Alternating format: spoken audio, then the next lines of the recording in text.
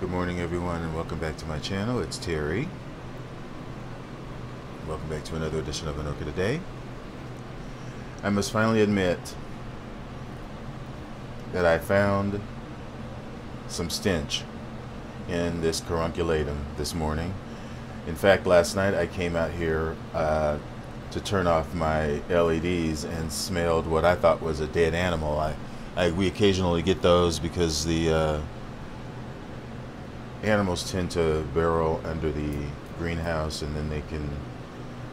This used to be a porch back here, and so they still sometimes can get themselves underneath, and then they have their babies and all that kind of thing, and then they're in and out, and then when we eventually find out that they're there, we set traps and things, but inevitably one ends up getting stuck in there, and then it dies. So came out last night, and there had been one earlier in the month, and so I thought maybe I was smelling some remnants of the decaying animal, and lo and behold, to this morning I came out to the same stench and put my nose right in there, and there it is. There it is. Okay, but today I wanted to show off this beauty. Finally, this right here. This is really, I don't know if you'd call it a first time blooming for me. I guess you would. It did have a spike on it, which I broke the spike, and then the spike put out a branch that got the buds on it.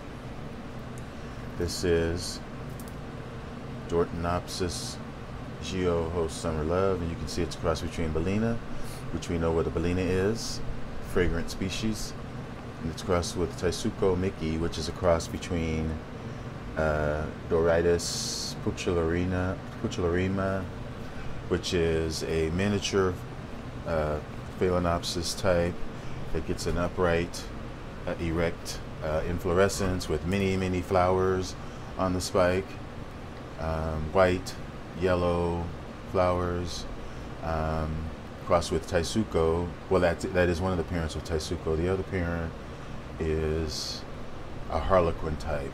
It's called golden piocher, I believe, but it's like a harlequin type, if you know what harlequin is.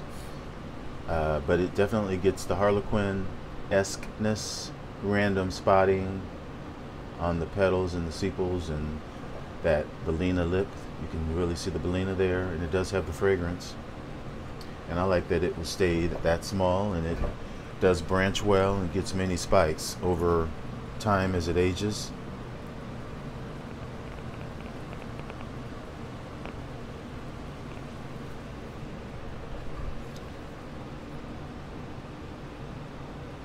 So yeah,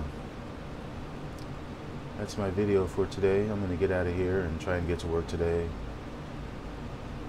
Try and see if my back can handle a day at the office. Hopefully so. If I haven't mentioned, I found out that it's pinched nerves. So if it continues, I'm going to have to go and see a chiropractor. I don't mind that at all. I love that. But if I don't have to, I won't. I can handle it and ride the pain out or whatever I have to do, unless it gets worse. But hopefully you all enjoyed this video, and subscribe to my channel if you have not. Thanks for watching. Bye.